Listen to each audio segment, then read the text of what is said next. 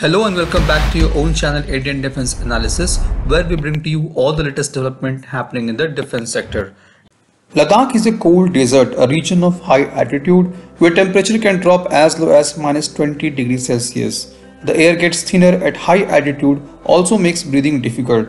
These are few challenges that are faced by our armed forces every day, protecting our frontiers. Surveillance is the key to keep our borders safe from illegal intrusion. But this is not so easy at our northern frontier. The long-range air surveillance radar used by Indian Army in these areas faces certain limitations due to geography. The scanning radar beam can be partially or completely blocked from various directions where radar is located in an area surrounded by some sites by higher terrains. This is a bigger challenge for both Indian Army and Air Force. Chinese Air Force can easily escape from radar detection by maneuvering between two mountain peaks and can surprise the Indian military base, though it's not that easy than said, but a fair possibility to escape radar detection. The terrain provides easy entrance to enemy aircraft, helicopters and unmanned aerial vehicles flying at low altitude. In order to overcome these limitations of radars, Indian Army is looking for modern, low-level, lightweight radar LLLWR for threat detection and response along the China border, where surveillance is restricted due to mountainous terrain. Indian Army wants a 3D active electronically scanned array radar that has a range of up to 50 km with tactical control of air defense weapons.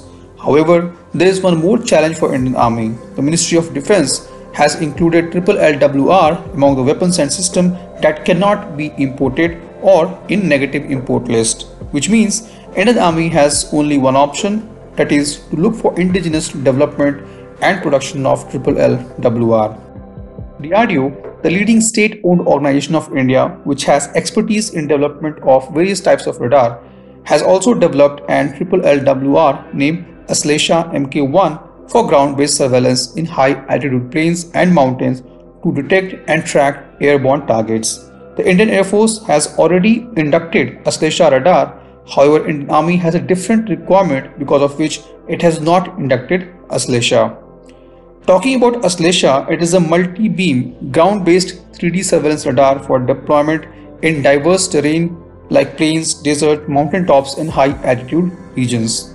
This radar detects and tracks heterogeneous air targets including helicopters, fighters and UAVs at low and medium altitudes, especially on mountainous terrains.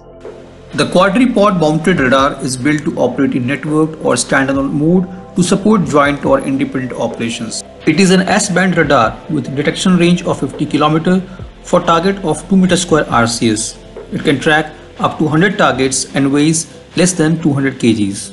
It can track and detect fighter aircraft, helicopters, slow-moving light aircrafts and UAVs. It can simultaneously track while scanning for new targets.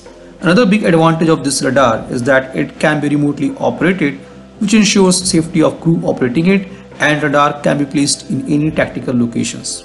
It is light, compact and modular, which makes it easy to transport by men, light vehicles and underslung by helicopters. Recently, a list was released by Indian Army Chief General Naravane for development of Make in India projects, under which Indian Army will develop some defense equipments in partnership with private or public industry.